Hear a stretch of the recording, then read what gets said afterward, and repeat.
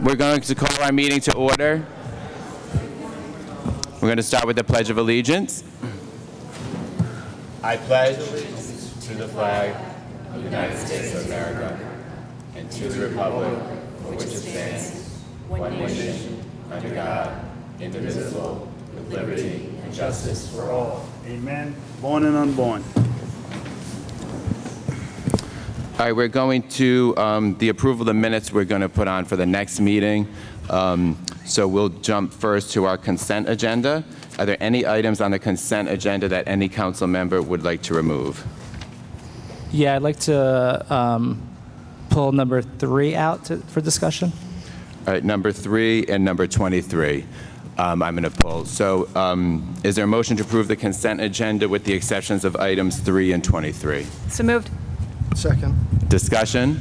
All in favor? Aye. Aye. All opposed? Motion approved 5-0.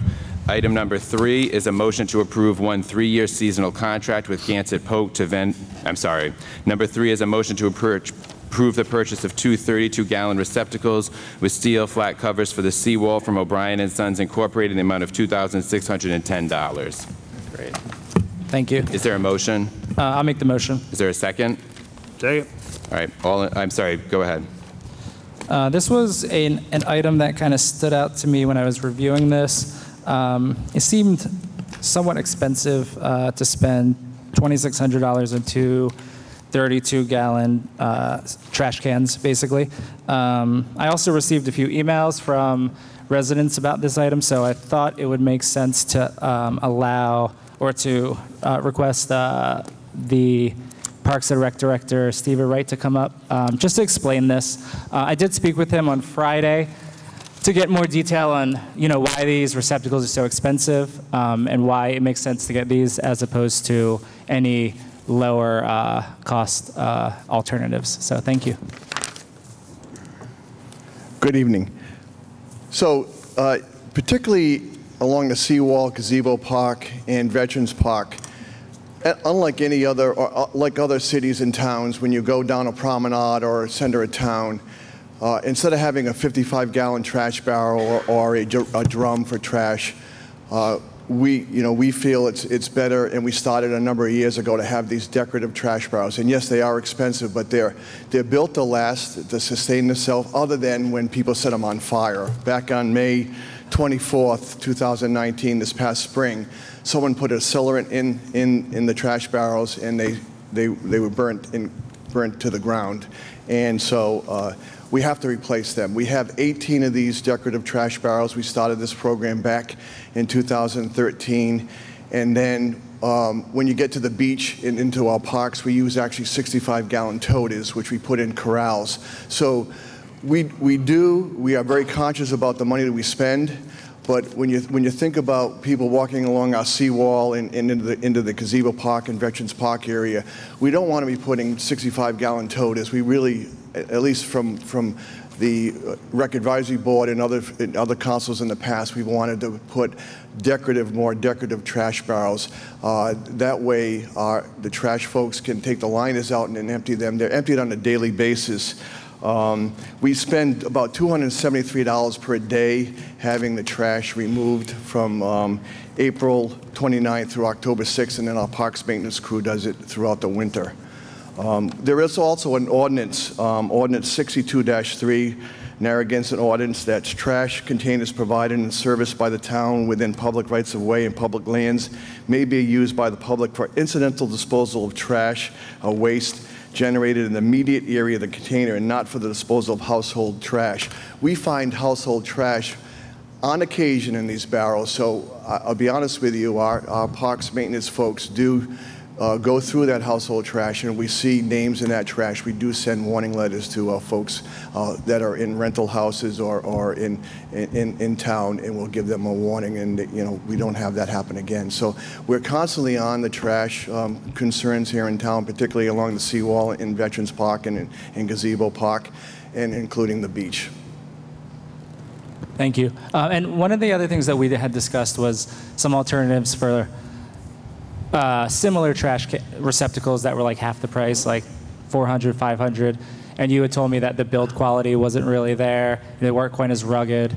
and long-lasting. Well, if you take a look at these barrels that we have on the seawall versus the ones that are at the beach, these again, unless people set them on fire, these are made to last in a salt air environment, and they will last for several years. So again, you get what you pay for, and versus having these low cost barrels out there, they have lasted a number of years. Thank you. Any other questions or comments?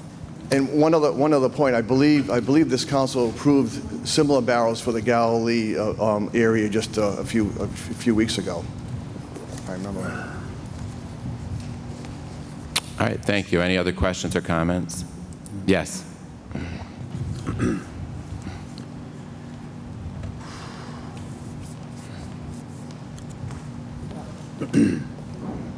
Funny you should bring this up, because we use Narragansett rubbish, and they're wonderful, but we've been having a real problem with animals getting into the trash, no matter what you try to do. And I asked them if there were any other barrels that the households could use, rather than the rubber ones, they tip over, whatever. So he said not really, except what Jerry's Hardware has them, but they're pretty expensive, too expensive for me. You can clamp them on the top. Is there any kind of grant we could get for some of the residents? And guess what I saw this morning sitting out front? A coyote prancing across in front of the broad daylight and going into the neighbor's yard, which is a fenced-in yard. And Karen Flint from the senior center reported she saw the same one a few days ago. She thought it was the same one, right in front of the senior center in daylight. And that's a little concerning, because coyotes can be rabid, and they shouldn't be out during the day, especially in an area where there's cars coming down the street, broad daylight. So I don't know if you can address that, but it's related to trash removal. Thank you. Thank you. All right, anyone else?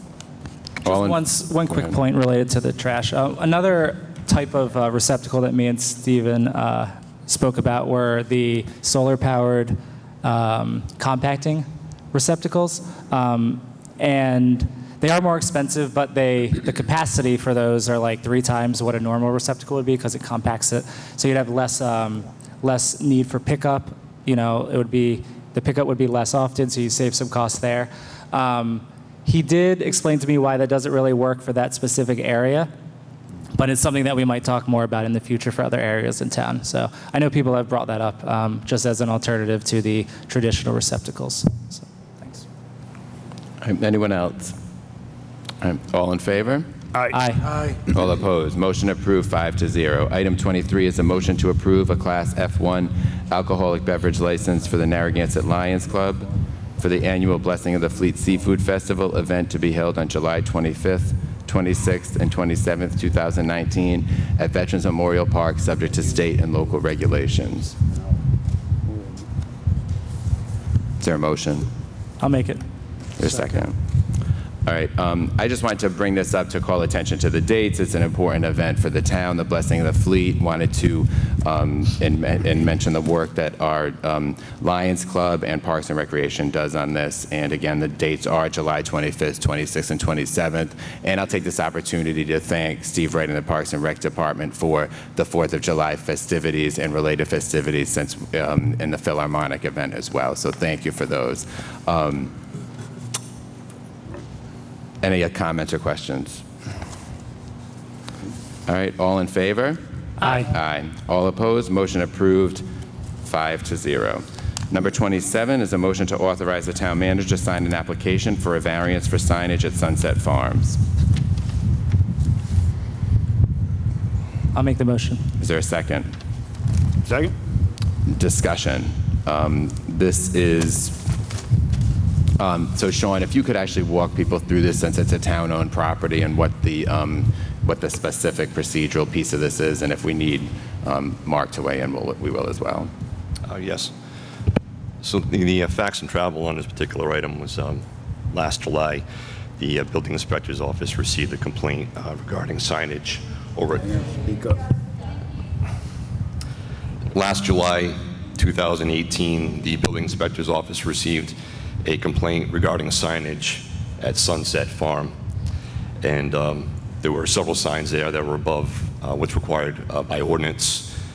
Mr. Farrell, who leases the property, was cited, and Mr. Farrell then appealed to the zoning board. The matter has been continued a few times, but at the last meeting, the zoning board had recommended that he go for a variance, but because it is town-owned property, they stated that it would require the town manager to sign it. So it's here before the council for your permission for me to do so.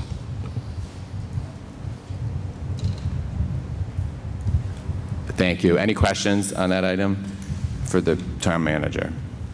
Not really a question, but I wish Tony was here. He's not, so I guess Mark will have to go for you for zoning. So we're in R80 zoning, and the current ordinance is signs can be up to 3 feet. And what the applicant is looking for, to be able to have two, not one, but two 25-foot signs.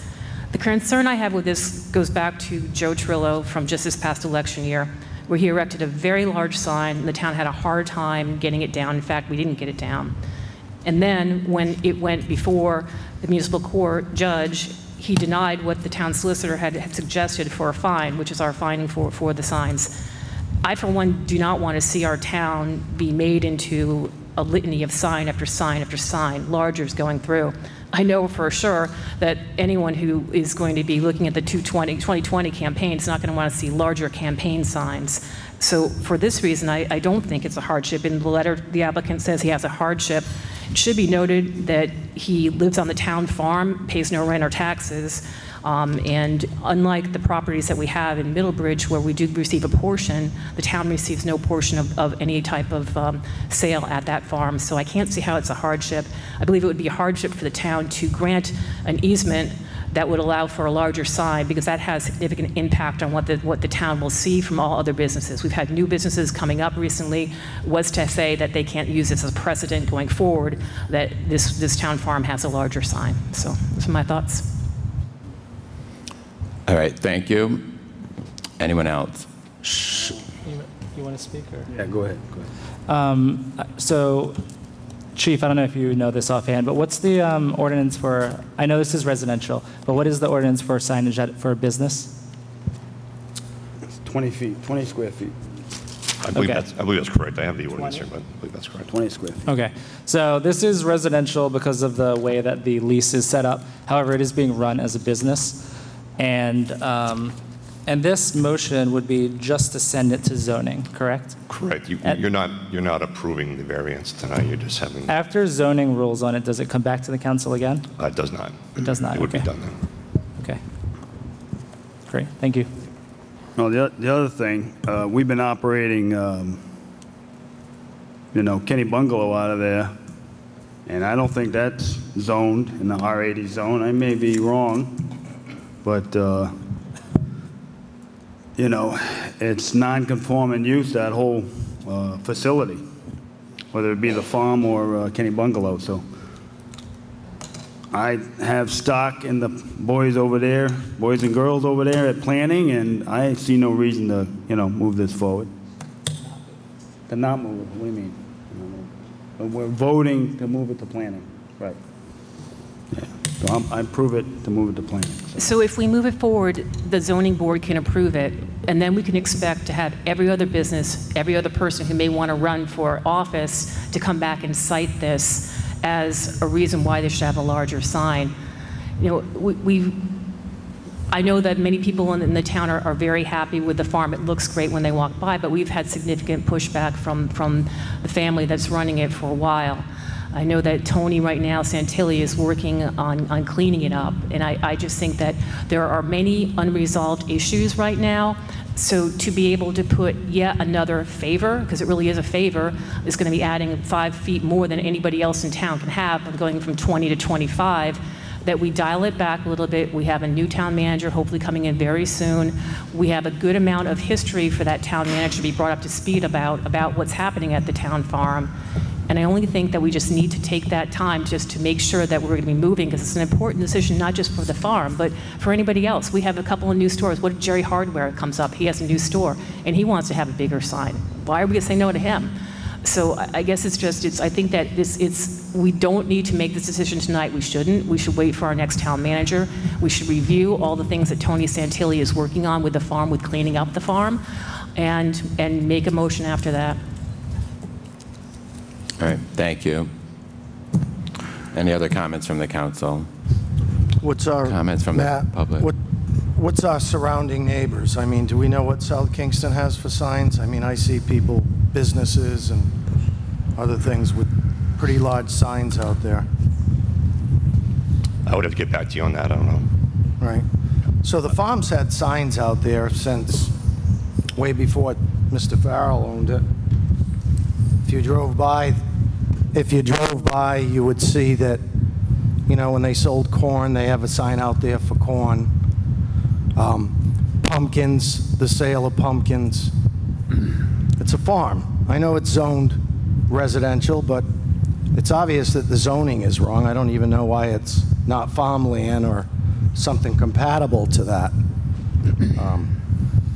It's crazy that we're going to take every little piece of property now and tear it up and say this isn't for that and that's not for this, where we should come up with an ordinance for uniform signs across this town. Presently, their operation at summer, they're operating. 24. If we're going to do something with signs, we need to do it something uniform across the whole town and make everybody abide by it. We don't want what we went through with Trillo. That was a disaster. And if a lot of people read the ruling on that, I think there would be a lot of disappointment in this room and throughout the town on actually what Mr. Trillo paid for that. So presently, I don't have a problem with the signs that are there, but we need to come up with an ordinance that's uniform to everybody. Thank Mark, you. do you remember off the top of your head, I think it's a great point that Ricky made, what was the fine that your office had recommended and what was the fine that Mr. Trillo actually paid? I don't recall the numbers off the top of my head. The fine was supposed to be, per the ordinance, up to $500 a day. I think it was in the $30,000 range, between 25 and 35. I can't recall the exact number. And I think the fine came in, Judge DeCubulus fined him, if memory serves me correctly, it was $2,500 or $3,500. Because I know the discussion that we had at the time, and I believe, Jesse, was you that brought it up, is that if you knew that your fine would be so low, why wouldn't you want to go ahead and just, for campaigning especially, break the ordinance because you could pay for the fine? And correct me if it was you, that I thought it was you, but I know somebody in the council brought that up, but I think it's an excellent point. I mean, I know people don't like the yard signs out there anyway, so to make it even bigger of a precedent that you can have one just doesn't seem right. Yeah, that was me with the Trillo case. The difference with that case is that Trillo did that without permission, so he was intentionally violating the ordinance. This is an owner asking for permission to do this, so that's why that's why I would send it to zoning and let them make that decision. But they would be changing the ordinance then, though, right? So what we're doing now would be saying to zoning, we're giving you authority to change the ordinance, and does not come back to us, as the chief said. So they could then say, okay, 25 feet is all right, and then we'd see these signs all over 25 feet without coming to us or going to zoning. That would be law. I We're think talking about that changing the law. this is right, Mark? I believe this is for a variance specifically, so it wouldn't be an ordinance change, correct? Right. That's correct. This would be a variance, and the zoning board reviews each of these applications on a case-by-case basis, so it would not modify the ordinance. And then also, this is a 3x8 sign, so it would be 24 square feet? I think the proposed sign is 24 square okay. feet. Instead of 2x10, it would be 3x8. And it may be double-sided. Right. Now, is this all signs, or is this the one sign he has by the trailer there, the food court there? It's just one sign, right? I didn't read it because I didn't think there was a landmark decision we were going to make tonight. So Not landmark, breezed but over it, and I said, oh, okay, well, it's this- impactful for the town, though, Patrick. Because you're not talking about the food truck. That's just there, and everyone knows I've had an objection about that too. It's a historic farm, and there's a food truck there. But no, he's talking. It's in the pack. It's a nice sign. If it was proper size, it'd be fine. Yeah, but the thing if I could is, just clarify, if I just- could clarify one fact for you, it's square footage, so it's Right. 3 by 8, Right. 24 feet. So the Sure. zoning said you should ask for 25 square feet. Right. If you want 2 of them, that's where your Right. variance is going to be. And then it's, if I correctly, the sign's like probably 125 feet from the road. It isn't like Jerry's Paint Shop, which is probably, 35 to 40 feet from the road. So there's a big difference there in need here. I don't think Jerry's is gonna come, in front of us the next meeting asking for a bigger sign. In fact, I think he's trying to turn people away. That guy's so busy. Every time I go in there, I can't get in the damn place. But remember, Patrick, as far as this goes, we have many other issues we're working on right now with the farm, with cleaning it up, he's had infractions that we're working with. We haven't really spoken out loud to the town about it because we're trying to clean it up and have Tony work with him. So my objection is, why give one more thing until we've seen some really good faith on the farm, our town farm, being cleaned up and no longer having junk on the farm. We had to have DEM go out there. Jim Mandy brought DEM out there to take a look at it. So I'm not saying we're not going to do it in the DEM future. find anything? They found a lot of different things out there. They found some tanks. They found a lot of trucks. They found refrigerators are Were out there any there. violations? They said they didn't have to violate, but had felt enough to bring it out there. But There no was enough violations. junk out there. No violations. Patrick, So, yeah. I'm not going to debate it with you. It's just that we have things that we're doing with the farm to take a look at to see if he's following our ordinance. And I mean, again, it's a town-owned farm. The town should have the right to be able to have it be clean and respectful. This is a town-owned farm, so it's important Otherwise, to it make that wouldn't be in point. front of us. It wouldn't be in front of us Right. otherwise. The reason it's coming is we have to, in order for most people who ask for these kind of variances and go before the planning and zoning boards for an exception, Right. they go on their own. In That's this right. case, we're the owners of the property, so that's why it's before us. And we have to basically say yes or no that the application can go to planning and zoning because we're technically the owners. So that's the piece that's This is before an us. existing sign that's been up there, right?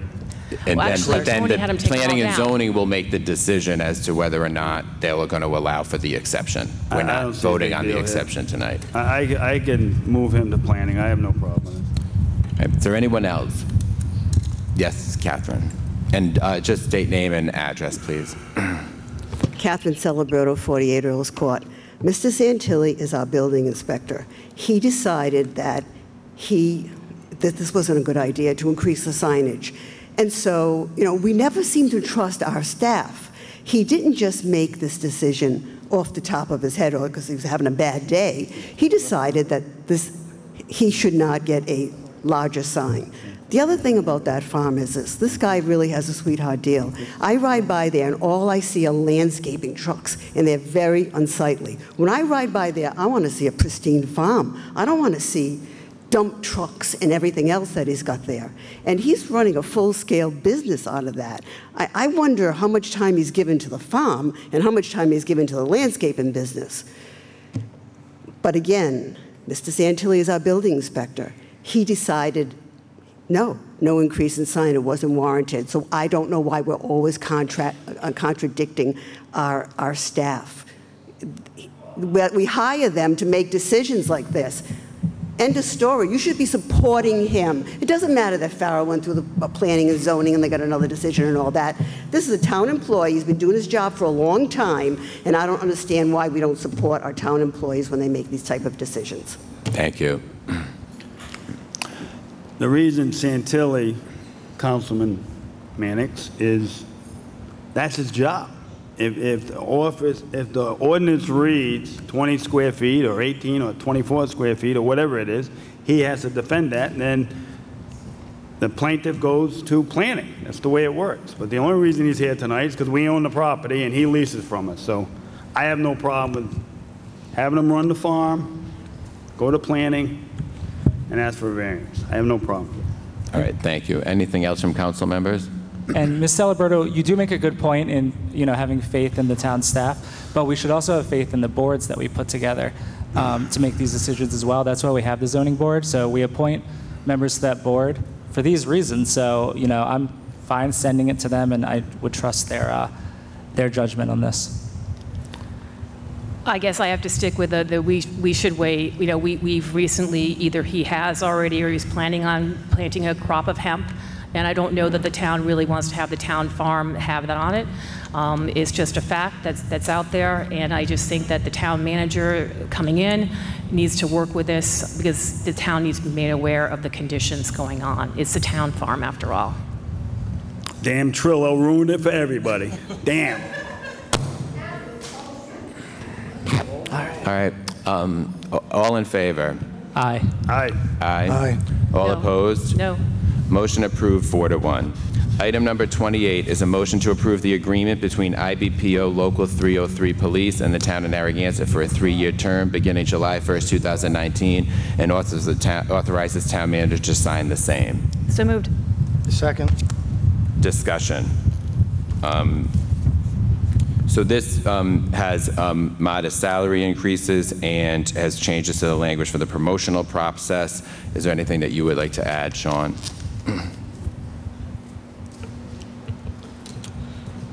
Yes, there's also a change to the promotional period for newly promoted officers from 3 months to 6 months. And there's a change for the healthcare buyback going from a 2-tier to a 3-tier. Thank you. Any comments from the council? All right, any comments from the public? Richard.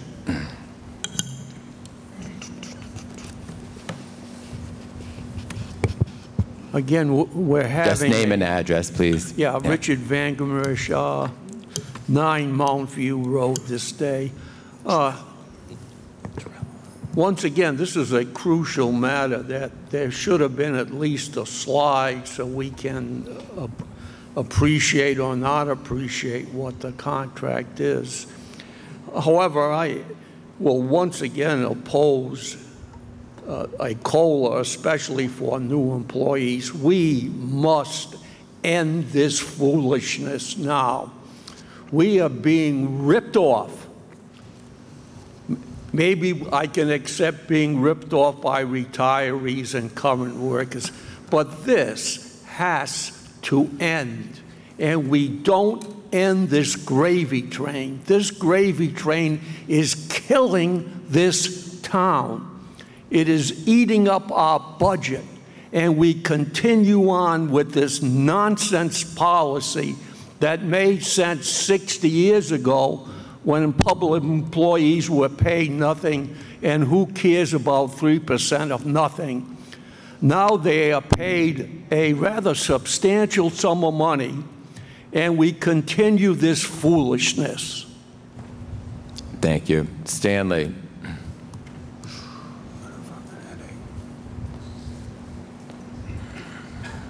Stan Wachowski, Narragansett.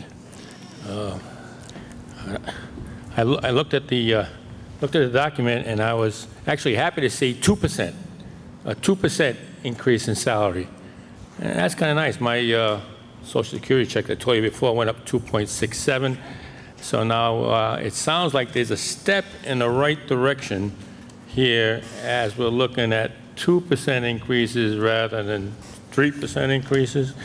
So I commend them for what they've done, and I hope they'll continue this financial awareness as far as the pensions. I don't know the details, but I was impressed with the 2%. Thank you very much, Chief. As I mentioned, it was a modest increase this year, and part of what's going on, we've made a lot of reforms with many of our unions, as you've known, over the last 5 years, going to one health plan for the 4 unions, which was very big. We had some health plans that were in the high almost $30,000 a year, so that was a fix that we made. I don't want to go over all that.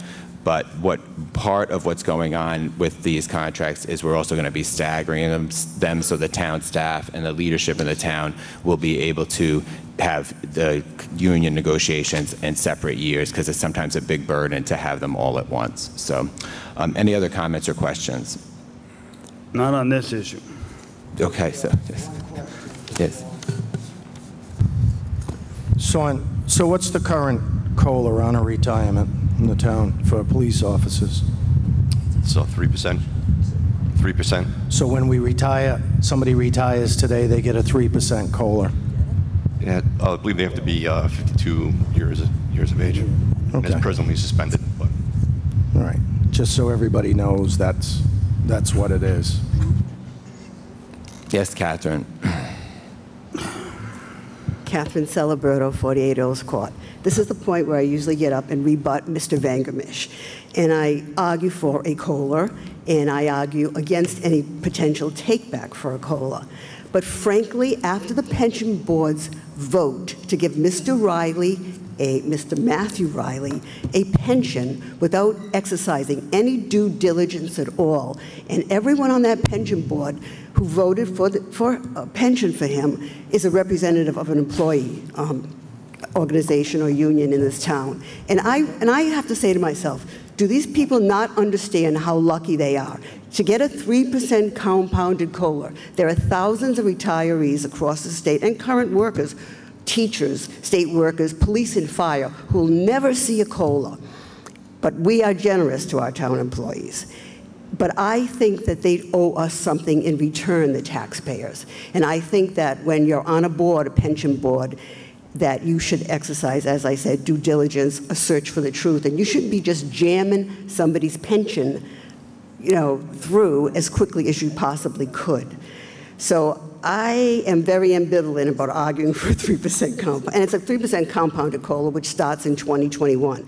This compounded COLA will substantially increase Mr. Riley's pension from maybe like $1.7 million he would have received to $2.5 million. Mr. Riley contributed, his actual contribution is about $150,000. That's some return, and that's fine. I have no problem with it, honest to God, I really don't. I think COLAs have to keep you even with inflation, and traditionally it's been 3% the inflation.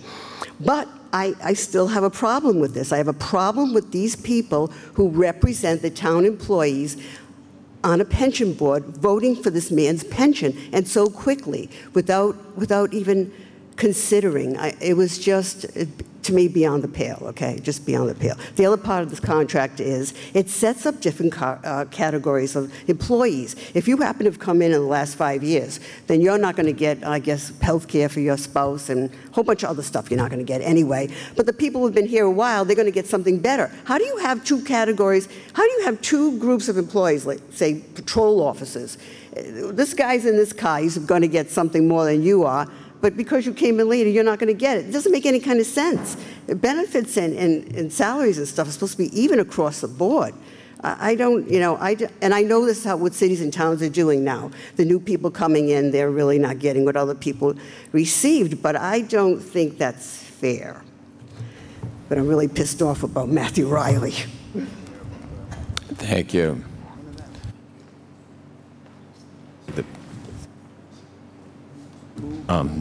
Well, you can make a motion to do that. But right now, is there any comments or questions on this?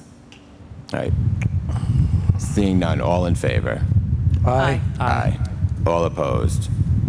Motion approved. Aye. Motion approved 5-0. Councilman Mayor, I'd like to make Yes. a motion to move item 46 to the front of the agenda.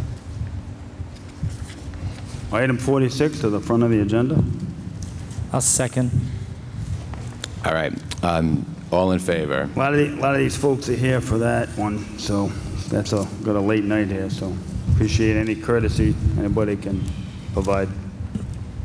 You guys put a library motion on every meeting, so all in favor? Aye.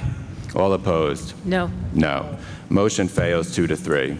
Our next item Gonna have to gut it out there. is item number 29, a motion to approve the amendment to the URI Crew Middlebridge lease at 95 Middlebridge Road between the town of Narragansett and the University of Rhode Island at the annual payments quoted, contingent upon the approval of URI.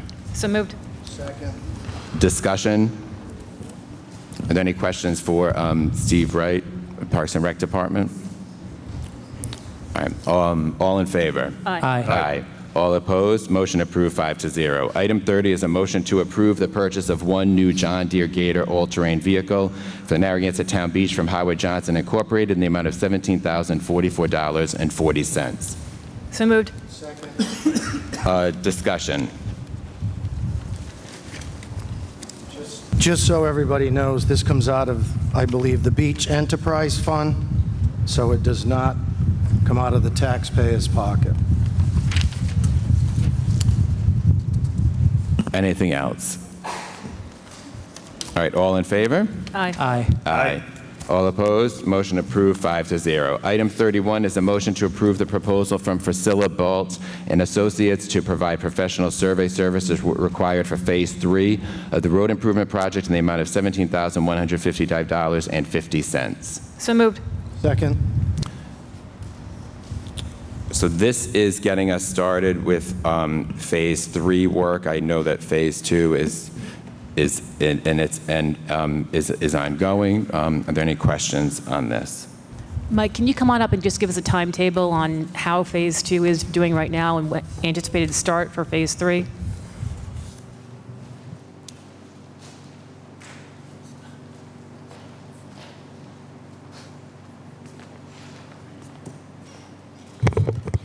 Good evening. So we're in the final stretch of Phase 2. We're on the last 9 roads. We just finished Carver Lane. D'Amber's moving up to Choctaw and Channing Drive and Bonnet Shaw's to finish those within the next couple of weeks, and then we'll be completing the remainder list of roads in Metuxet for the rest of the construction season. Hopefully we should be done with these this fall, and that'll give us the winter to work on the next 6 into the first round of Phase 3, hopefully for the early spring or mid to late spring. And could you just remind everybody, if they want to take a look at where their road is, exactly where they need to look on your website? Yeah, all the phasings on the town website in the DPW page under the road bond. Thank you. Thank you. And remember, this is a professional services associated with this, which sometimes we can hit snags with, as we did in Phase 2, if people recall, because of because of roads that are close to wetlands and water. Any other questions or comments? All right, all in favor? Aye. Aye. Aye. All opposed? Motion approved, 5-0. Item 32 is a motion to approve the purchase of one new John Deere utility tractor with flail mower through Padula Brothers Incorporated in the amount of $96,847.09. So moved. Discussion. Speak on this one, Matt. Go ahead. So this is replacing a vehicle that's coming up on 25 years. So DPW's done a great job. They've kept a vehicle 25 years in the system. We can't even get parts for this vehicle anymore.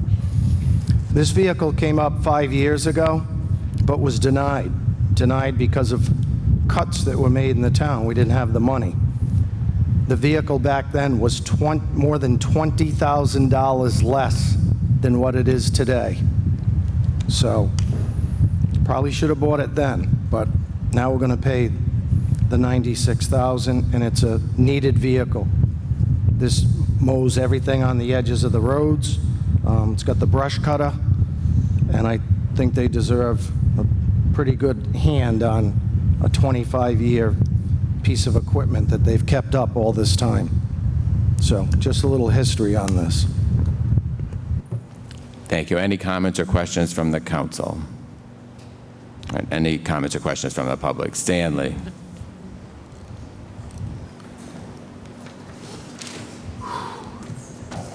Stan Wojciechowski, Narragansett.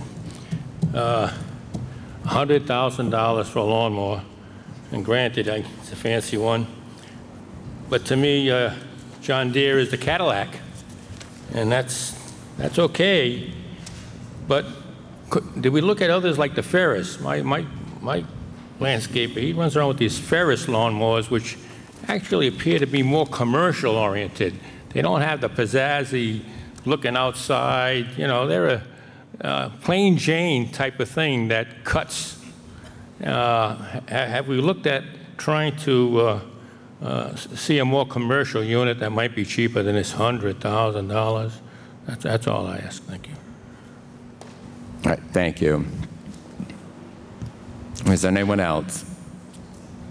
All in favor? Aye. Aye. All opposed? Motion approved, 5-0.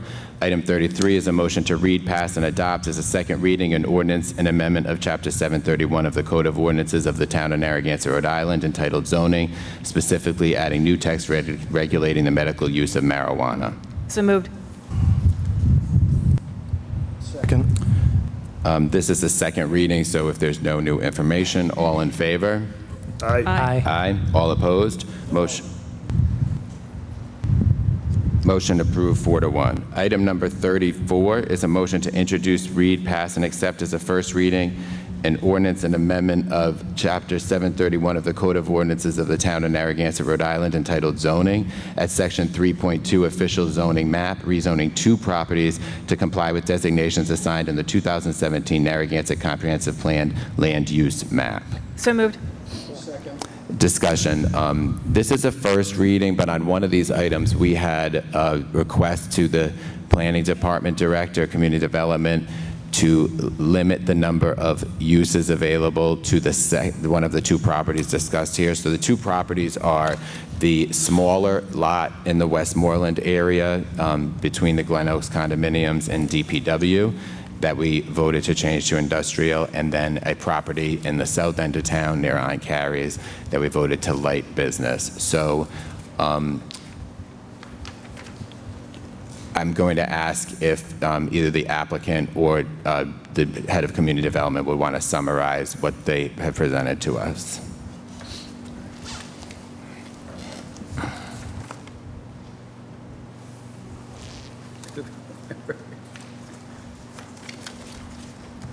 Good evening, Mr. President and members of the council.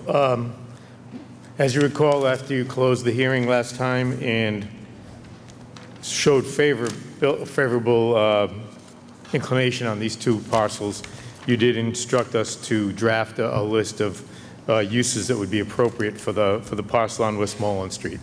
I do not believe you gave me any specific instructions on the other parcel at the south end.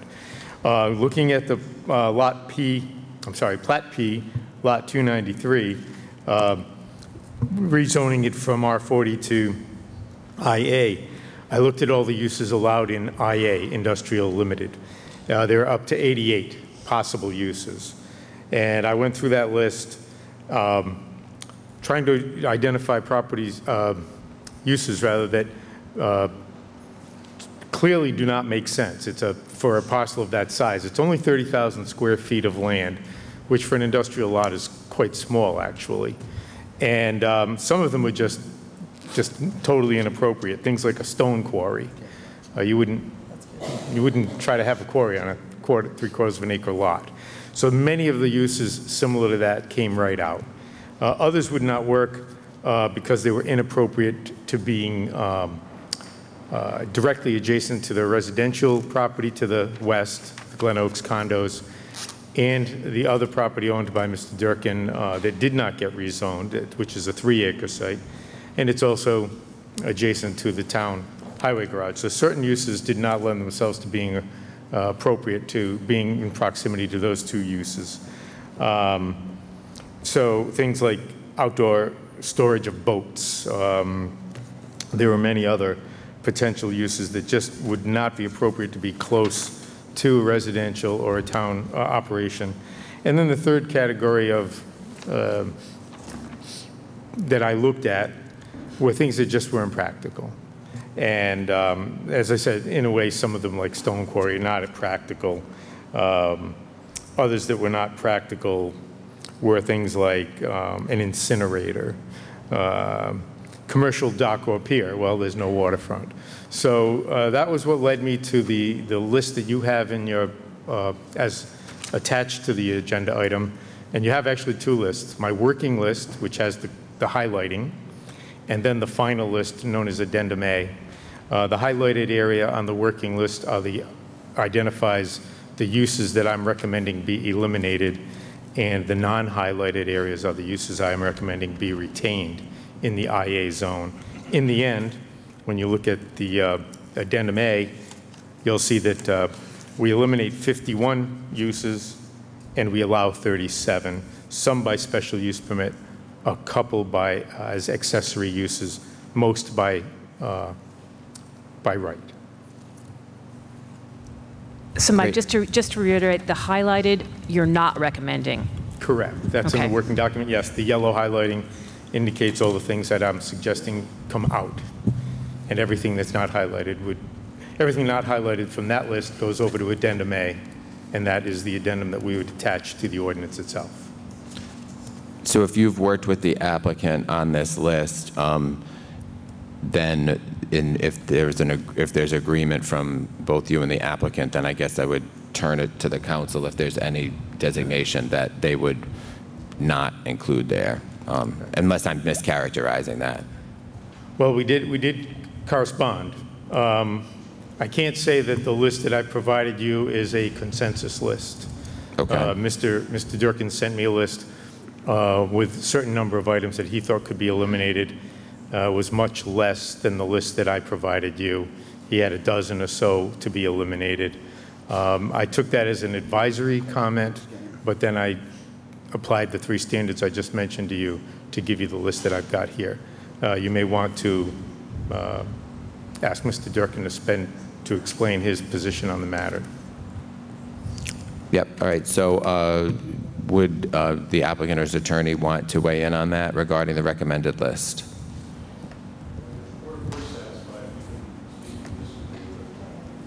All right, so that didn't come to the microphone, so Mr. Doherty said he was satisfied. All right, so any questions from the council?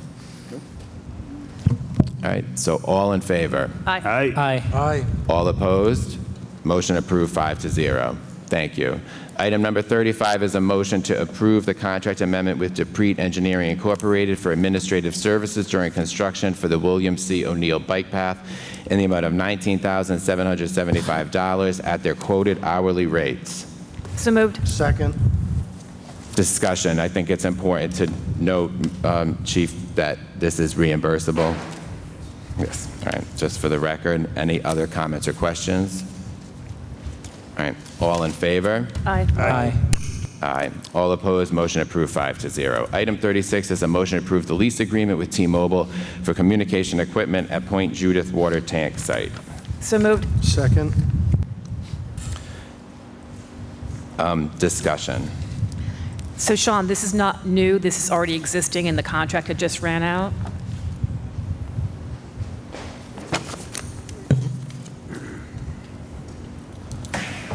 John, is that true? Yeah, I believe so, yes.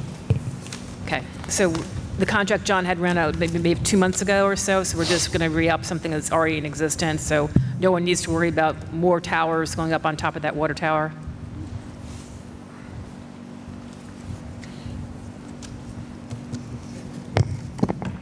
Yes, that's correct.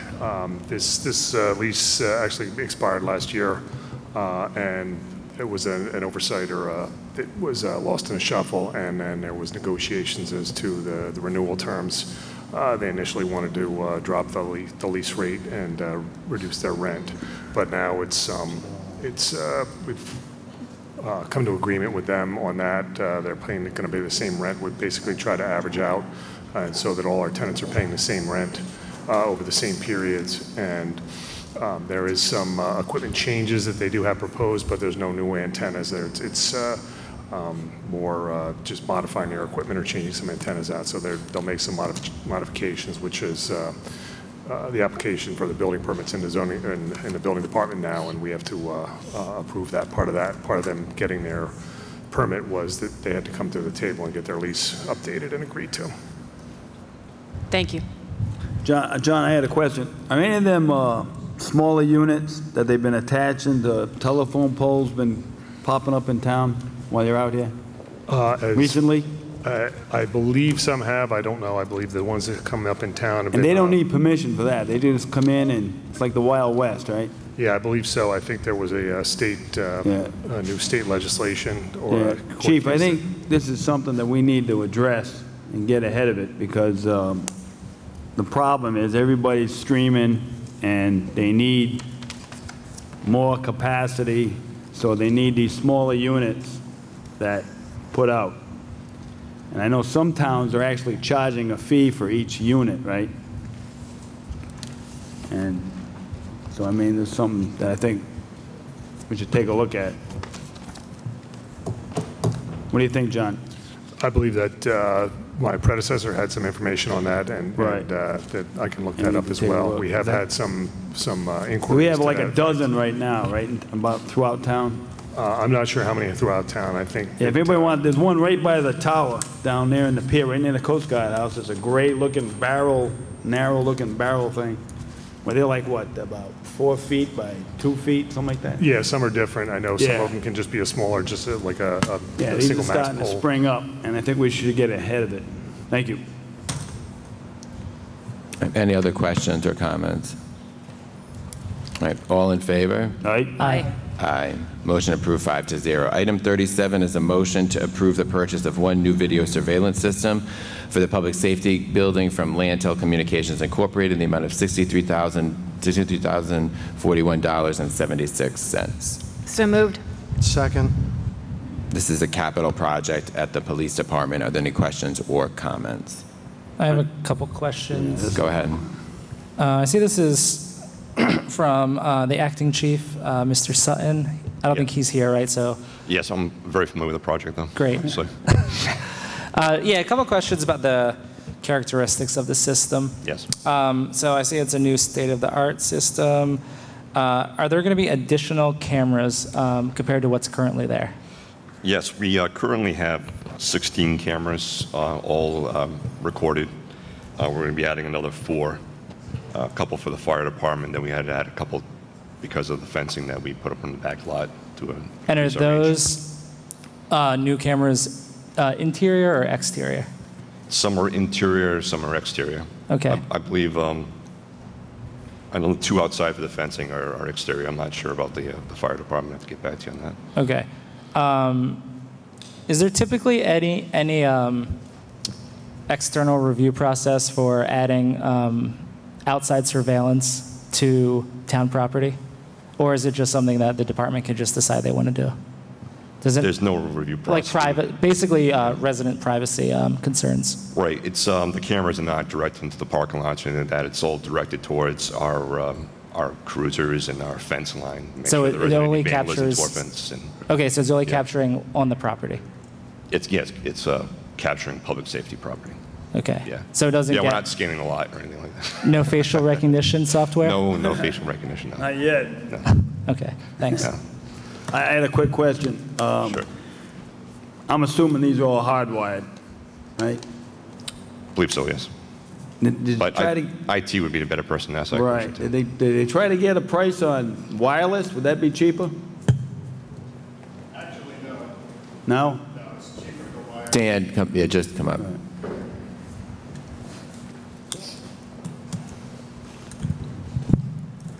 Yeah, it's actually cheaper to go wired than it is to wireless. Really? Yep, because you have all the transmission equipment to add on to the price of the camera. The wire's cheap compared to the extra cost. Right. So they're using the same conduits, the same cable, or they're using new cable? Transferring from the old analog system, we're replacing Oh, that okay, cable so- to the new network all right. stuff. Well, the conduit's already in place, and they just Correct. got to Yep, snake just running it. new All right, cable all into right. it. Yep. All right, thank you. You're welcome. Thank you. Yes, Richard.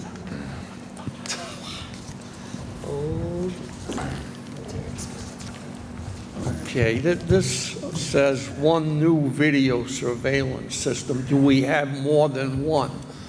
Does this replace something? Yeah. It is somewhat puzzling. There's some new cameras, and then we have old antiquated cameras that are being replaced. It's all part of one interconnected system, but it's talking about all our cameras. How much do we spend on surveillance for the building? Is this the only cost for surveillance? This covers all our cameras, yes. So there is no other cost for surveillance? We recently purchased a new DVR. That's what holds the data from the recording of the video. There's no other bills coming, if that's what you're asking. And this is for the actual, or is this just a yearly rental? This is the purchase of the cameras. These are the cameras that go into our Sally Port when we bring prisoners in, our cell block, for our evidence room, for the lobby, for the parking lot. It's all our cameras. So there is no annual maintenance charge or this type of thing? I would defer to IT in that. Not negative, no maintenance charge. All right, yeah, this, it is a rather large amount of money. Thank you. Chief, what's the shelf life on this? You get 20 years out of it,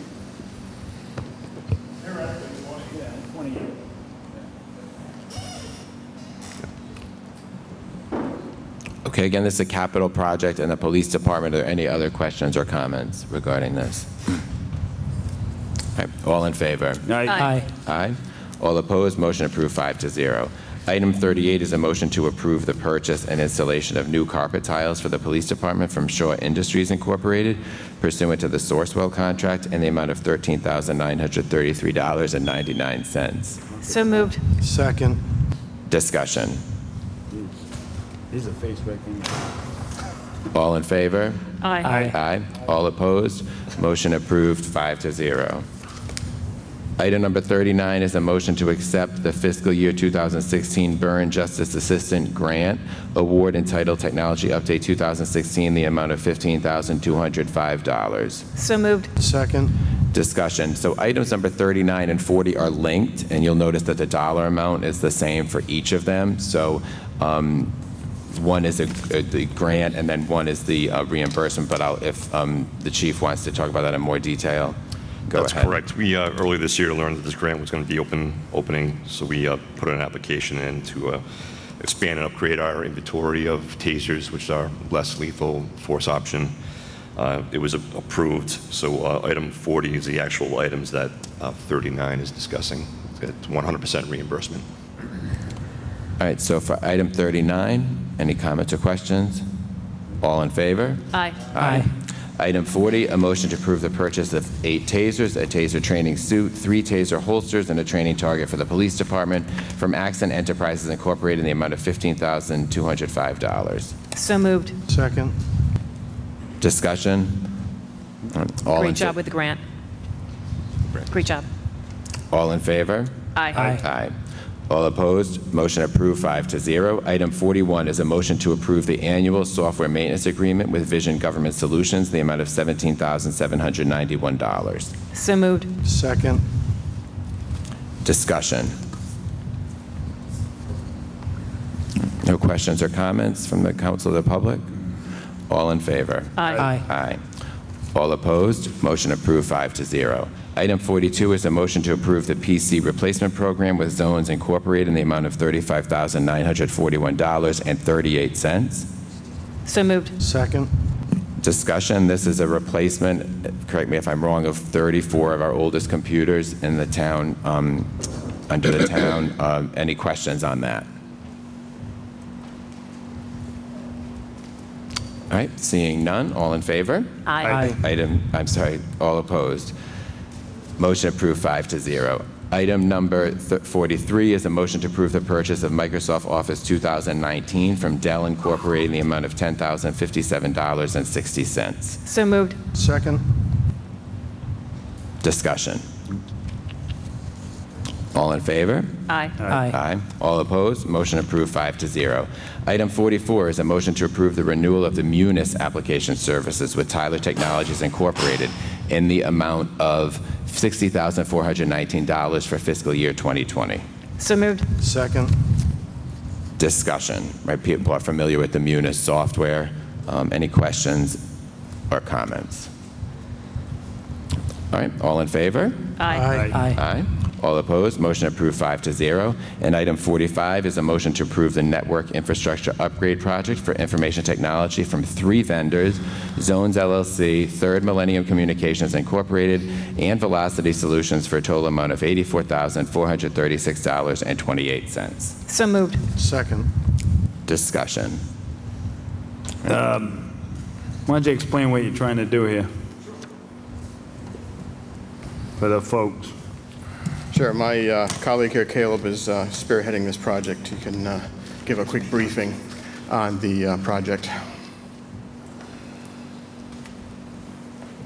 Good evening. The original town network was put in 2001 and has not seen any major upgrades since then. Wow. So this project aims to expand what's already there, in addition to replacing a lot of the older aging equipment that we have in there, some of which is upwards of 10 years old. That makes sense. 2001, that's a long time for technology. Any other questions? Comments? All right. Thank you both. We got one question for Dan. Catherine Celebrero. Oh, Catherine, I'm sorry. Yeah, I'm sorry. I just Go want to ahead. ask about this. This is going to make the town employees, it's going to be easier for them to retrieve information and I guess process information, that type of thing? Is that what we're That's talking my about understanding. here? It increases Okay. the linkages between them, but let me know if that's incorrect. Okay, because I want to tell you that I received an email that I'm going to be charged $15 an hour for my subsequent Access to Public Records Act requests. The last time I sent one in, I think I asked about 7 or 8 questions, and I was told that in the future I'd be charged $15 an hour. But that's fine, I'll pay the $15 an hour, but this should make it a lot easier to get this information that I'm asking for, and maybe I won't have to pay $100 for it, maybe just 15. Thanks. Dan, did you want to comment? Thank you. This won't, unfortunately, increase the speed of those FOIA requests. This will increase the speed of the data crossing the network, but unfortunately, the processing for some of those FOIA requests does require some manual labor to collect that and integrate it, so that's where the cost comes from those usually. Terry might be able to expound upon that, but this project won't help with that, unfortunately. No, all right, any other questions? Do it.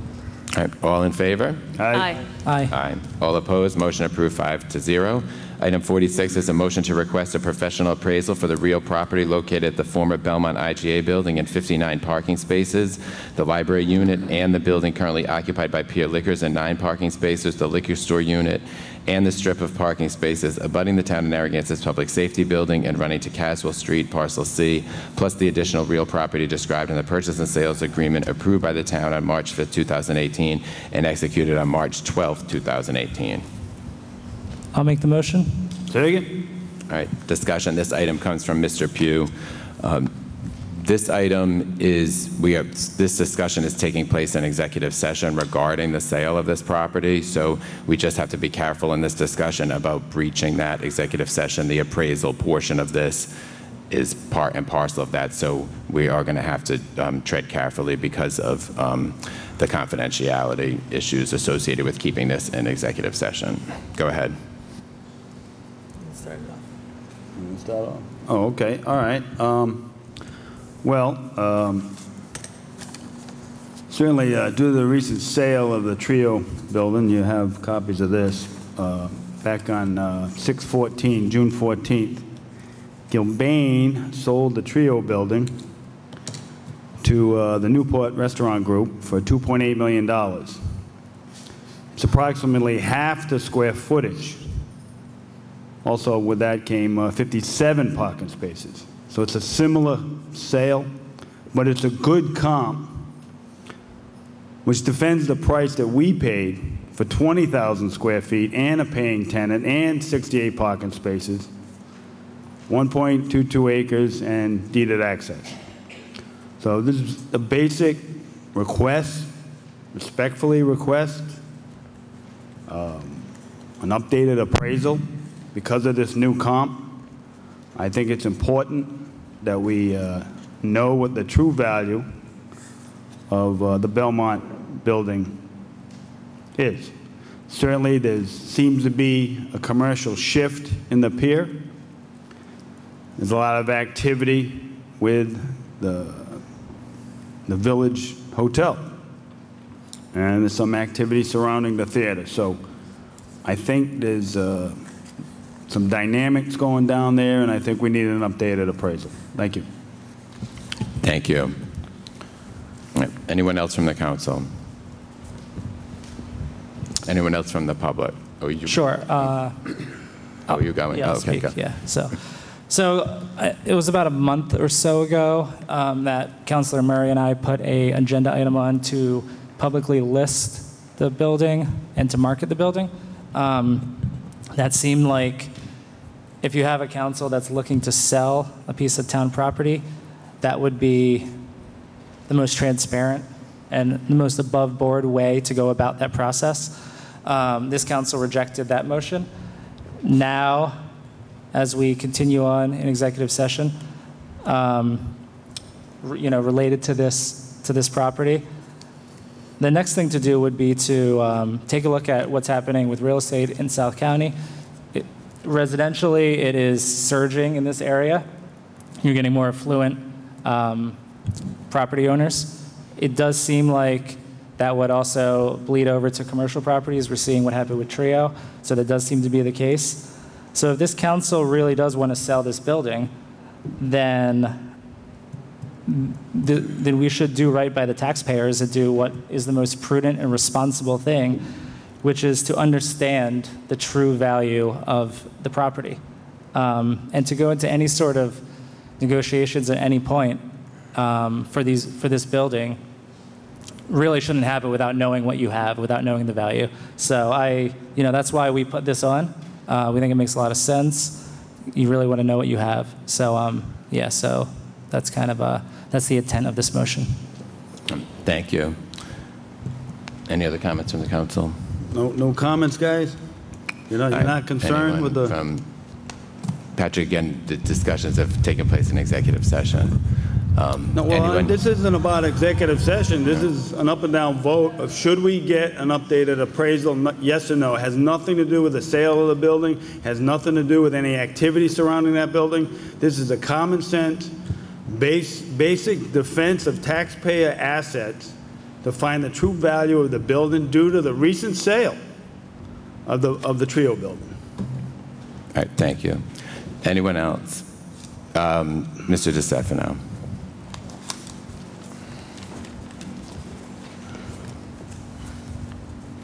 Ted DeStefano, 94 Colonel John Gardner Road. Matthew, this is directed mostly at you because you seem to be the protagonist in trying to sell the Belmont building. Why is this an executive session? Why don't we open the shades, open the windows, get some sun in, let us know what's happening to what was to be our building? Because we're trying to get the best price for the taxpayers. Oh, really? That's what we're trying to do. Well, let us hear that. Let us hear that. What are you hiding? There's nothing hiding. No one's hiding anything. Then let us know. We're taxpayers. I pay a good amount of taxes, which I'm happy to pay. Any real estate deal the town gets into, there's executive sessions leading up into it. I just spoke with an attorney, a partner at Hinckley Allen, and he said he never heard of an executive session for something other than personnel policies. So I have no idea what you're hiding, but maybe you could tell everybody.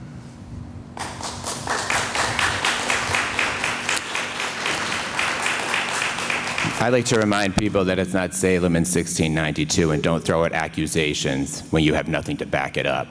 Mr. Vangermish.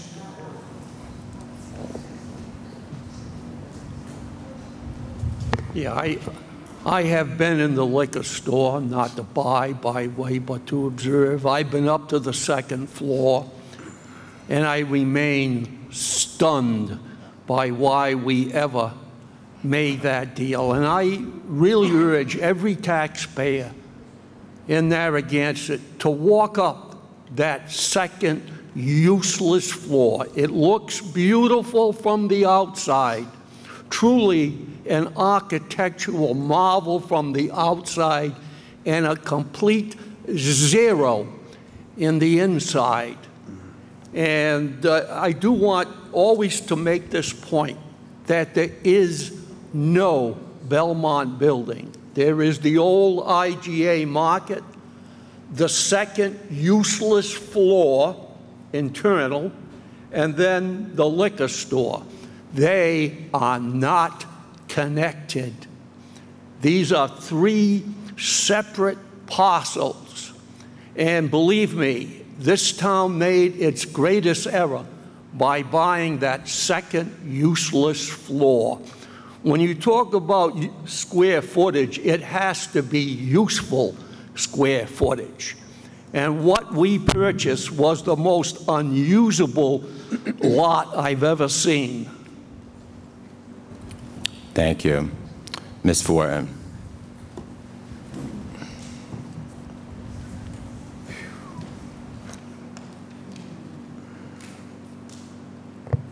Carol Fortin, 10 Cross Road in Narragansett. I would encourage the council to get an appraisal on the building, especially based on that the Trio restaurant went for $2.8 million. I think we need to make sure that we get the best price, that the council is fiscally responsible and gets the best price for the taxpayer. I surely don't support selling the building, but I think as a taxpayer, it is your fiscal responsibility to make sure we get the best deal. Thank you. Thank you. Ms. Stewart. Gloria.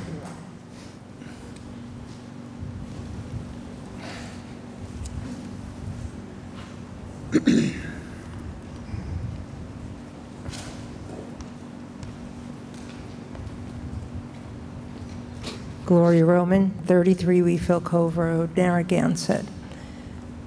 For this whole time, Mr. Mannix, Ms. Lawler, and Mr. Lima, you have been telling us, the taxpayers, that your interest in not giving that building to the library is because you are fiscally responsible. If you are fiscally responsible, first, you would have advertised the sale of that building, not a backroom deal that seems to be what you're doing. A sale, an advertisement to sell that building would draw people from many other areas and people who have a lot more money. So you're not being fiscally responsible. You're doing whatever it is that's motivating the three of you for your backroom deal. The other issue is, if we don't have an appraisal, a current appraisal of this building, how are you being fiscally responsible by selling it without a current appraisal?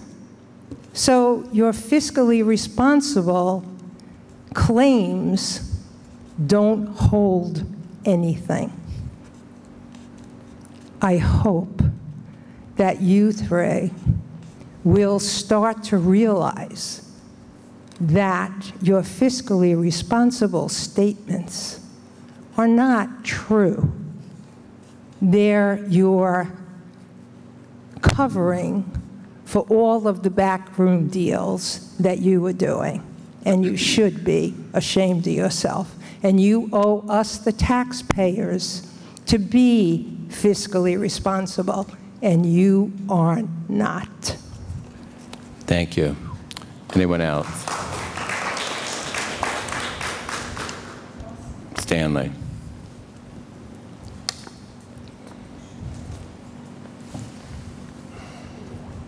I thought we had some appraisals before we bought this, and for us to keep on going and getting an appraisal every year, get an appraisal. We know prices go up, and for us to just get an appraisal year after year after year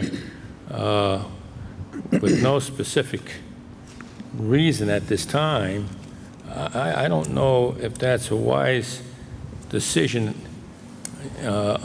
until you're really ready and actually have a sale in mind, and you're really down that road a little further. So I don't see that we should be getting appraisal after appraisal and paying for that with taxpaying money at this time. Thank you. Thank you. Anyone else? Yes.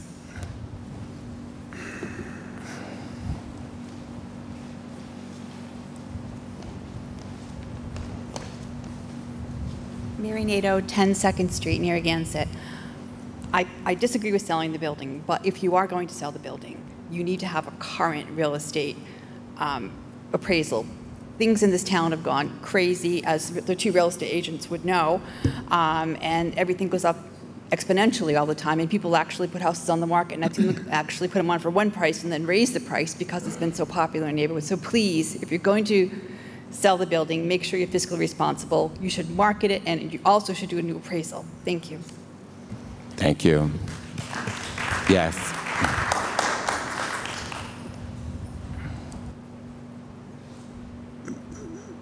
Yes. Yes. Yes. Come forward.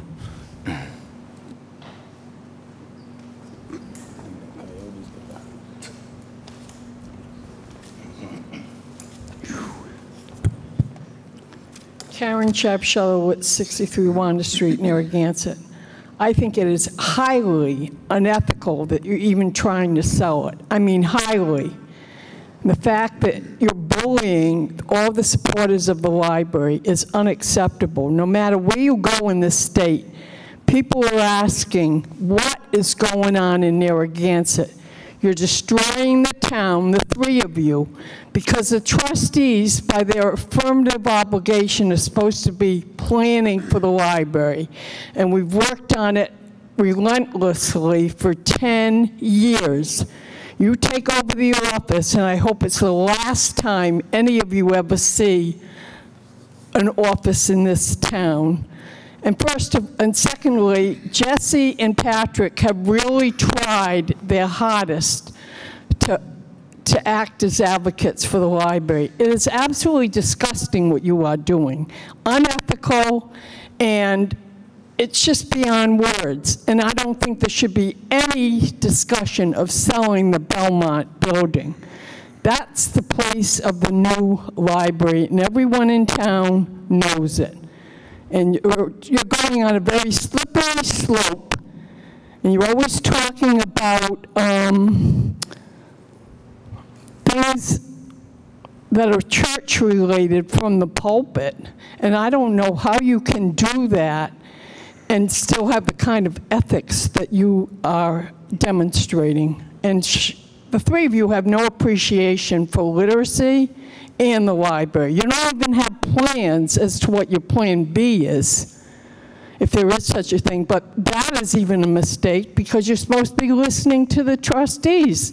You can't even keep staff here because they're leaving in droves. It's unbelievable, and people across the state know it. People across the nation are knowing it now because of all the library information that's passed along. And it's just, you're disgracing the town. Oh, by the way, Sue, I don't know how to pronounce her last name, but she had submitted the Narragansett Library to the Reader's Digest. We were voted #1 best place in Rhode Island. #1. In our own town, the library. And you three are like ostriches putting your head in the sand and totally ignoring it.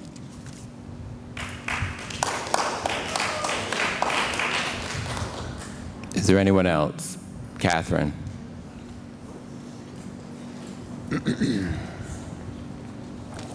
Catherine Celebrato, 48 Earls Court.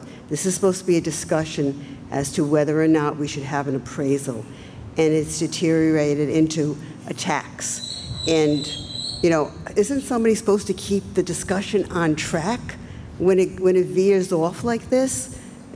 I don't understand what's going on here, really. This is an open forum. This is a discussion about should or should we not have an appraisal, which we've already done 2 of them less than a year ago.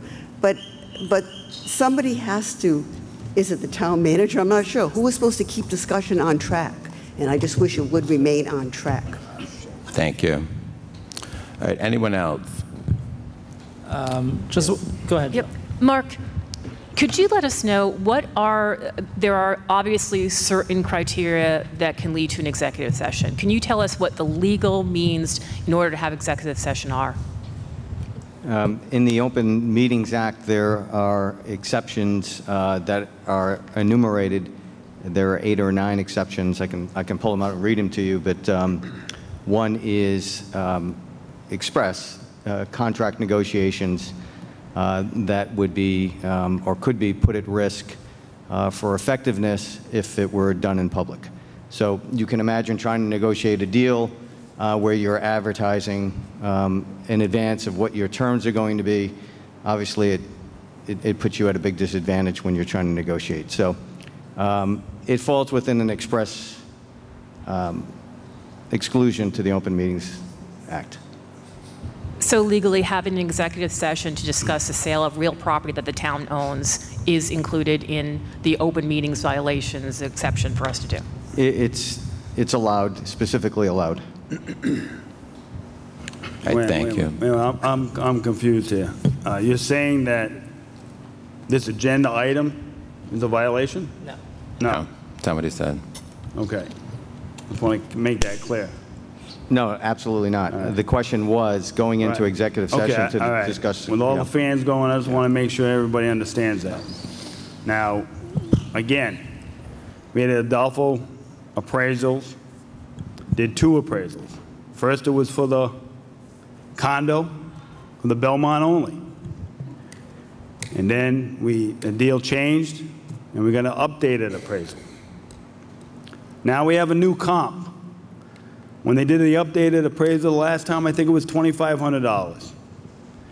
Now, the only thing that's changing for that updated appraisal, which was, I don't know, maybe 6 months ago, is we have a new comp of a like building within a stone's throw. This is very important information that needs to be put forth to find the true value of this building. Certainly, Jill, you understand that. This is rudimentary. And again, we just bring Adolfo back, let him plug in this sale, and see what he comes up with. I mean, we're talking $240 a square foot compared to what we paid at $128 a square foot. They're 2 separate buildings, but this is for a professional appraisal, a licensed appraisal to be determined. Not something that's, oh yeah, well, you know, and then we're not marketing the building. That's another thing that bothers me. You know, we want to sell it, fine, but let's market it. We should be on top of that roof, screaming to the top of our lungs, buy me. You know, you want the best bang for the taxpayers. I don't know why it's a big secret. It's like we're not secret agents here. We need to let everyone know that we're selling it. And it's almost like, Matt, you've been saying it's a disaster, it's a disaster. We should have never purchased it along with Mr. Vandermish. Well, fine, that's okay. But it's almost you're trying to fill a self-fulfilling prophecy. We got a great comp here. Let's plug that in and find the true value. Maybe we'll get more money for it. And I don't even know what the sale price is. What is the sale price? Do you have that? I mean, is that secret? Is that something that's secret? We're in executive session discussing that, Patrick. Well, shouldn't, Mark, isn't it prudent for a town or anybody who wants to sell any real property to evaluate the property, get a market value opinion, and put it out there at a certain price? Isn't that the normal procedure for every other property that's sold in this damn state?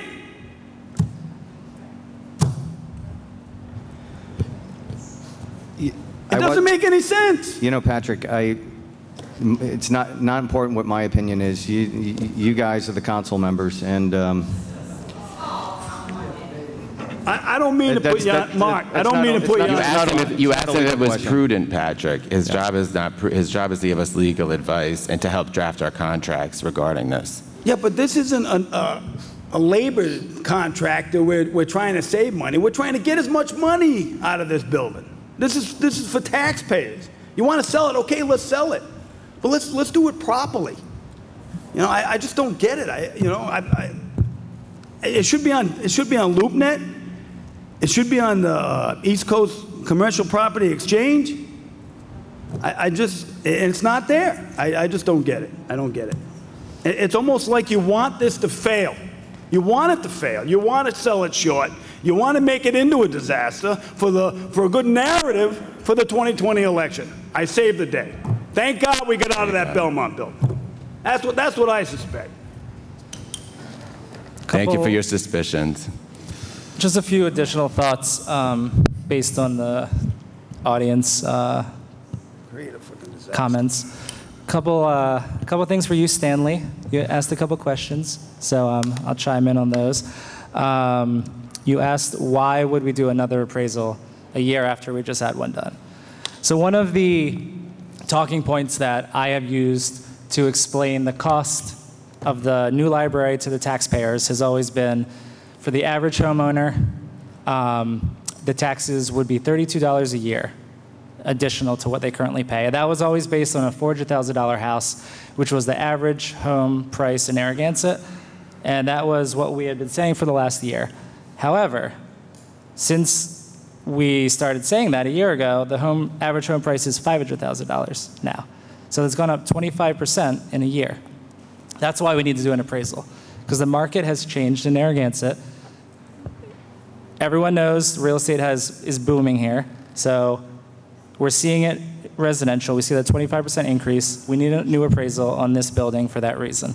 Secondly, you said, why do it now? Why not wait until we have a signed deal or we have an offer?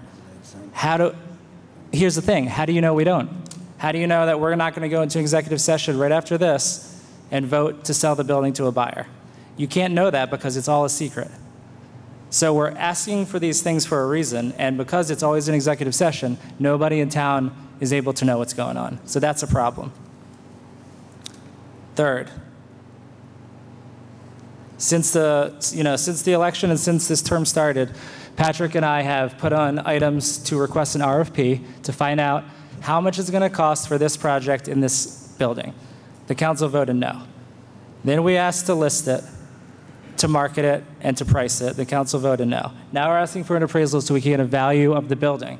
Again, we'll see what happens, but my guess is this council is going to vote no again. So why is this council willing to be uninformed? Why does this council want to be uninformed? Why are they willfully ignorant on this issue? It's a question that we're not getting answered, and we're probably not going to get answered anytime soon. So I have a problem with that. I don't understand why we're not getting an appraisal here, but I guess we'll vote and we'll see if I'm wrong on that one. And I guarantee Adolfo, it cost $2,500 for the major update we had from going from a condo to a carved out lot. That was $2,500. This is probably under $1,000, and I bet the library would pay for it. Maybe that. You know? All right, thank you. Nancy.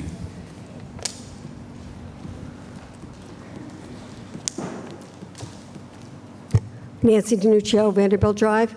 I'm just hoping that when you make your votes on this, if you could at least tell us why you're voting in whatever way you're voting. I kind of know why Jesse and Patrick would be in support of this, but if you're not in support of it, I'm just curious as to why you wouldn't be. What's the argument? If you could tell us, I think that would be very helpful.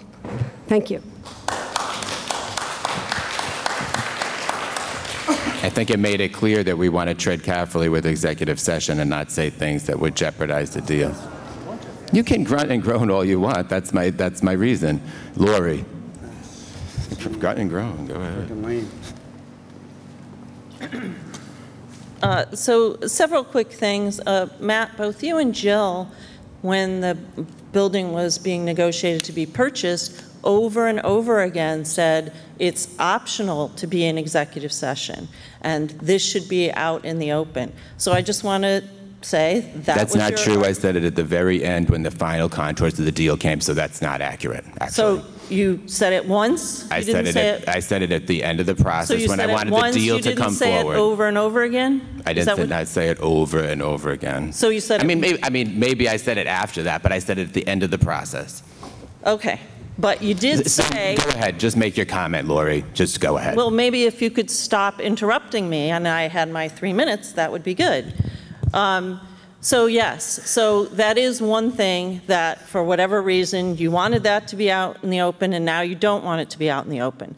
There's something else significant that I want to point out about the appraisal, which was January 2018, which is basically exactly what we paid for the building. Now you have a building the size of our current library selling for 2.8. So I guess half the square footage for the same price of what we purchased. But again, the Maury Luchen's library is now worth more than $1 million. So if you really want to be fiscally responsible, you can let us move forward with this project, move into the Belmont building, and sell our current building, which now miraculously has gone up in value. And that reduces what the town is on the hook for, which is what we've been saying all along. At the same time, you might want to consider restoring our budget to level funding because, as you know, we will not get state reimbursement. And that will, again, just dismantle this wonderful educational institution that we all love. And 70% of us voted for the Belmont building. Thank you. Thank you.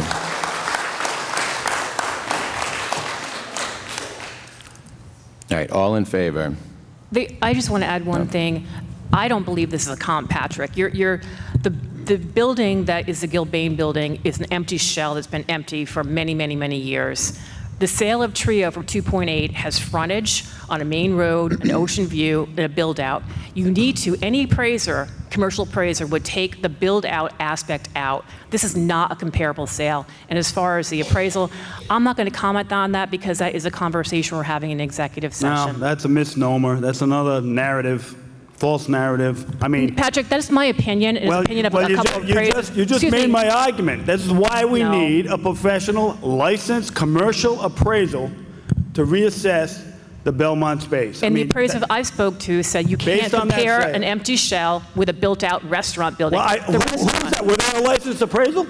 They were. Well, then let's get them. Let's hire them. Let's get them down here. Patrick, I'm against this. You know this, and I refuse to have a conversation with you that's going to be arguing. I'm not going to argue with you. Yeah, God forbid if we have information to make solid decisions on for taxpayers, okay? Let's go ahead and give away the store so we can have a false narrative for the 2020 election. Thank God we saved this disaster. That's what's going on here. All right. All in favor? Mark, quick question for you. Is there anything that an appraisal would inherently conflict with an executive session? No. The issue of whether to get an appraisal or not really has no bearing on the executive session. Thank you. Okay. Thank you. However, I believe that my thought process for voting no on this does. So it's valid. My thought process does. All right, all in favor? Aye. Aye. All opposed? No. No. No. Motion fails 2-3. Our next item is our open forward public comment section. Please, I ask people to conduct themselves in an orderly, respectful fashion, and the comments of individuals in this portion of the meeting are not adopted or endorsed by the body. All right, anyone for public comment? Nancy.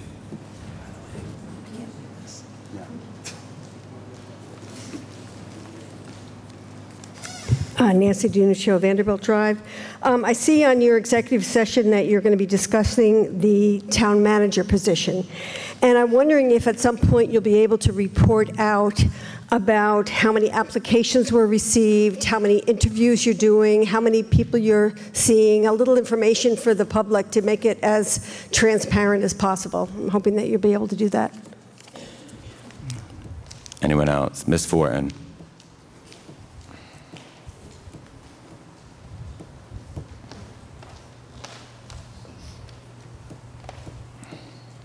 Still Carol Fortin. I want to bring to the council's attention and to the town of Narragansett to become aware of what I consider a public safety hazard on the causeway in Bonnet Shores, especially on weekends. There are many walkers, bikers, parents pushing baby carriages, going to Kelly Beach or to the beach club. The traffic is horrendous, and the patience, perhaps, of the residents who are not going to Kelly Beach or to the beach club is not very safe. So they are passing, going over the double line, and they are passing irresponsibly. And what happens, because I almost got hit, I was coming out of Camden. I apologize, but Matt does know what Camden is. And I was coming down, and there are Pragmites. Now, the town cuts the Pragmites, you know, and there is somewhat of a footpath if you happen to hit a dry spot.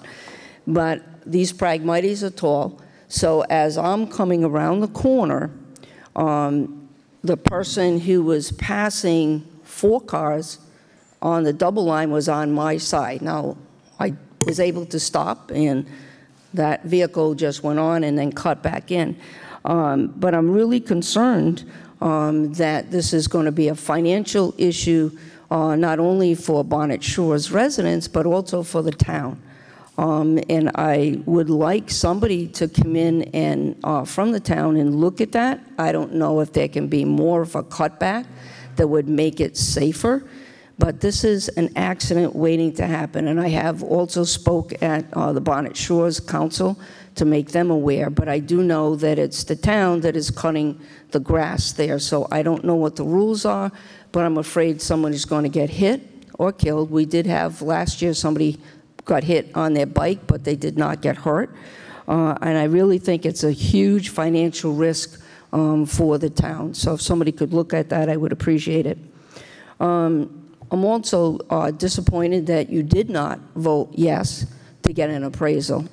And I know, Mr. Chairman, that you claim, your claim to fame is I'm always fiscally responsible and I'm going to do what's best for the town.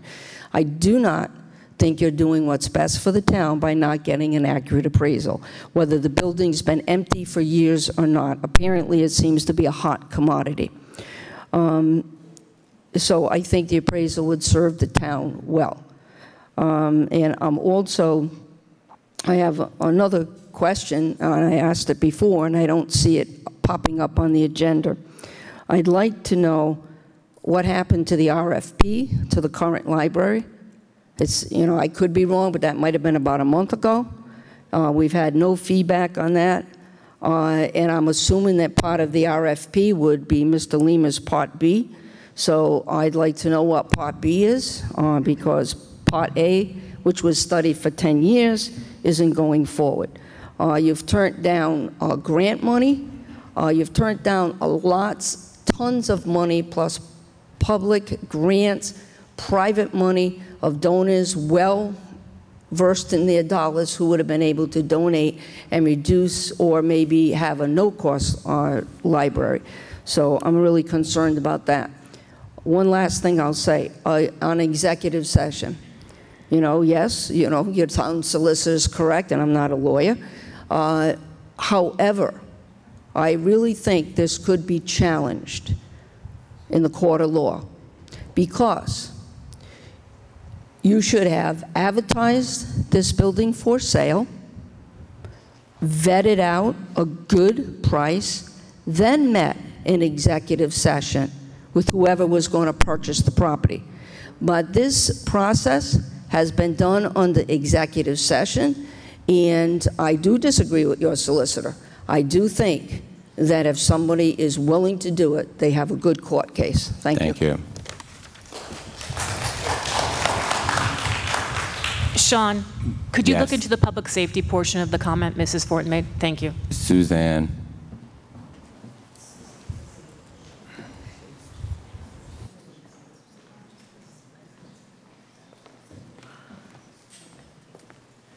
Susan Amoruso, 111 West Bay Drive, Narragansett, Rhode Island. And I'm disturbed with all this conditions of the sale, but my comments tonight is I think the town council has kind of missed the boat in calling attention to the library, the Maury Luton's Memorial Library, that they are the state winners in the Reader's Digest contest for the nicest places in America 2019.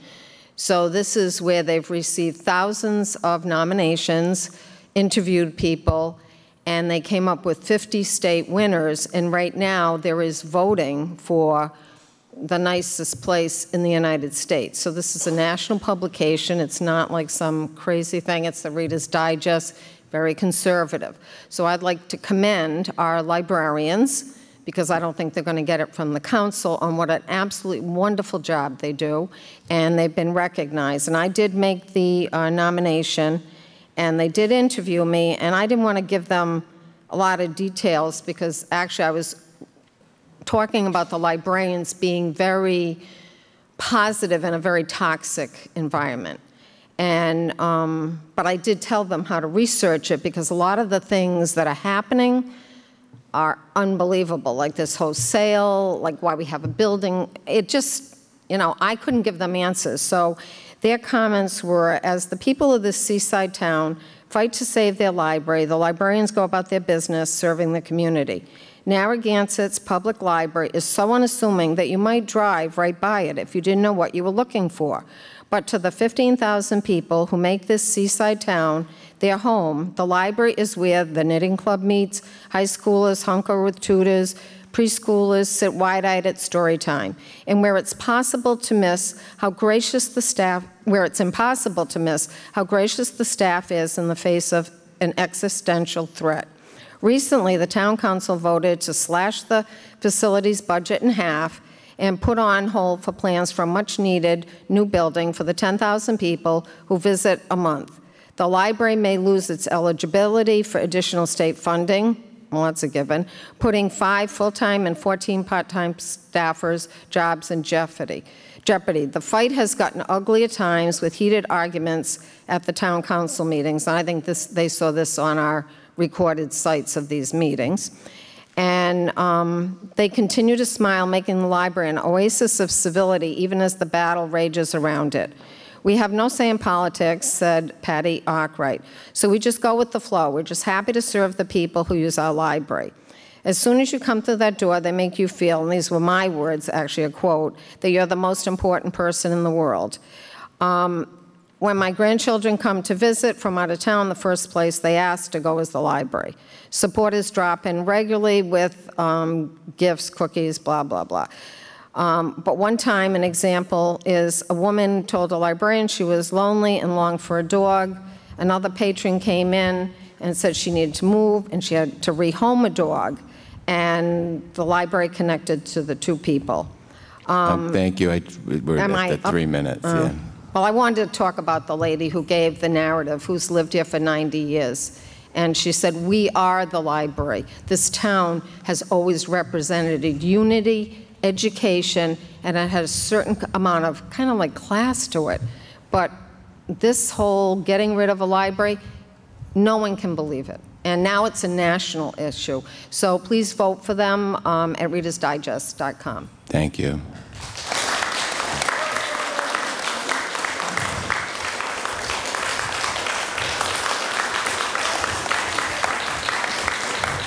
Mr.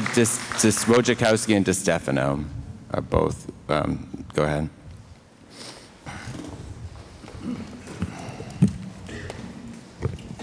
Thank you. This was written about a week ago and it was published in 2 local newspapers. Stopping a rogue town council. What do most citizens do when a town council goes rogue? Usually they just wait for the next election before taking any action. Well, that's not the citizens of Narragansett.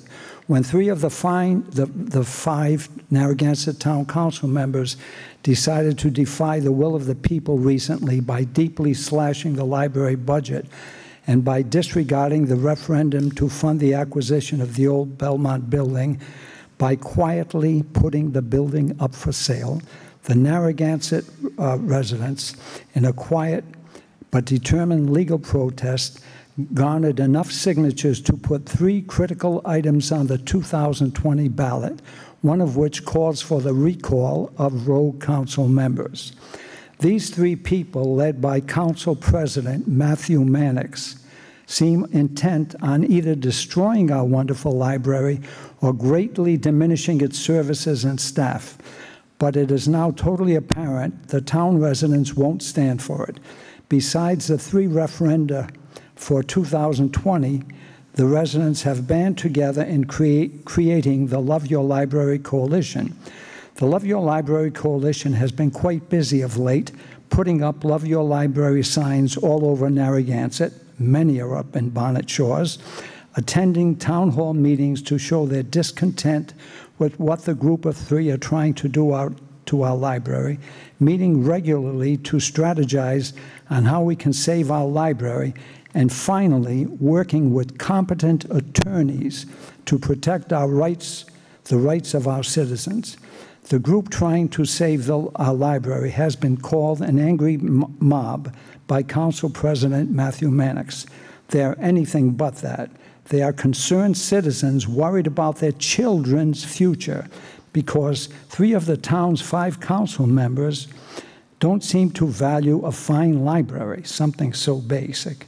They are concerned citizens who value the great importance of a modern library that reaches out to and interacts with its members. They will not go away. There is too much at stake for themselves and their families. Thank you.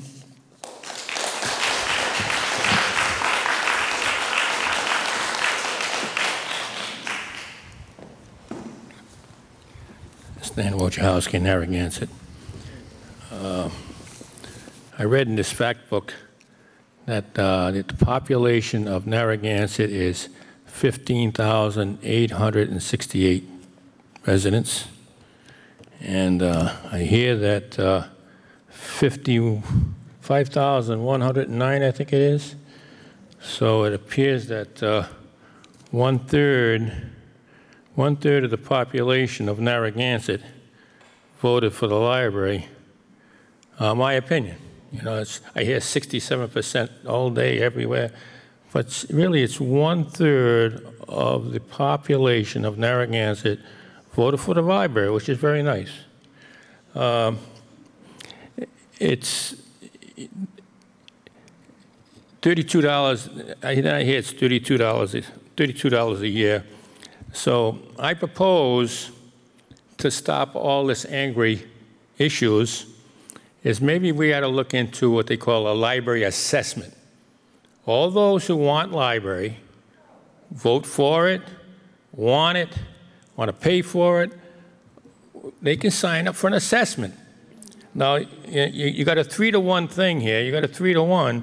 So instead of $32 a year, I imagine the assessment would be closer to $100 a year, which is not significant. So now we wouldn't argue anymore. Just sign up for an assessment to pay the bill if you want. Pay the bill when you want something. Why go and demand of the majority that they should pay what you want? I'm not so sure that's the right thing. It is the best place. The library is the best place. It always has been. The people are great. Then why are we evicting them? Why are we throwing them out of that building? I kind of like that building. That's part of the best part of Narragansett, that little quaint building. I'd like to see maybe 3 additions put on it, maybe to take care of classrooms for special events. But I like the old little building, if it is so.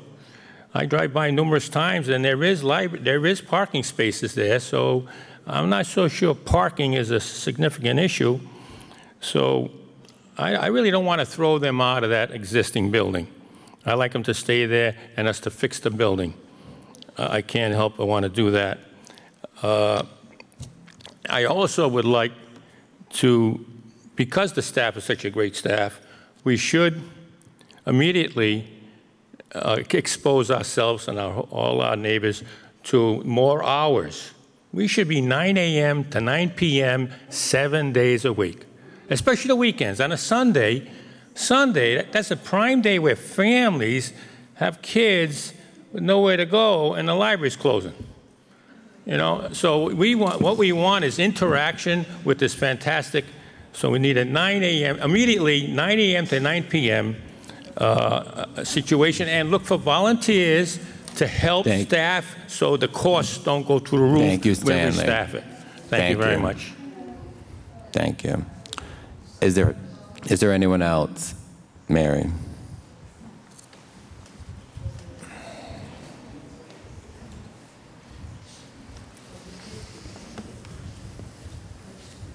Mary Nadeau, 10 2nd Street.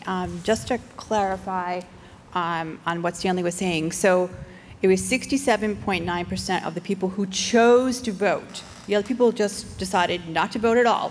So it's either yay or nay, but the people decided to vote, 67.9% voted for it. And the idea of putting additions on the current building doesn't help with the parking problem, and also there's no reimbursement for adding to the current building. So it would cost us more in the long run to make additions to that. Thank you. Thank you. And is there anyone else? All right, seeing none, I have a motion to retire to executive session of the Town Council in accordance with Rhode Island General Laws 42-46-4 and 42-46-5, subsection A. So moved. I got to do the items. Okay. Real estate acquisition or lease of real property, the former Belmont property for public purposes, or of the disposition of publicly held property in accordance with Rhode Island General Laws 42-46-5, subsection A5. Personnel salary ranges for non-union and senior management employees in accordance with 42-46-5, subsection A1. And personnel discussion regarding town manager position in accordance with Rhode Island General Laws 42-46-5, subsection A1. Is there a motion? So moved. Is there a second? All right, roll call vote. Mr. Lima. Richard Lima, aye. Jill Lawler, aye. Matt Mannix, aye. Patrick Murray, aye. Jesse Pugh, no. All right, motion's approved 4-1. Thank you. Good night, everybody.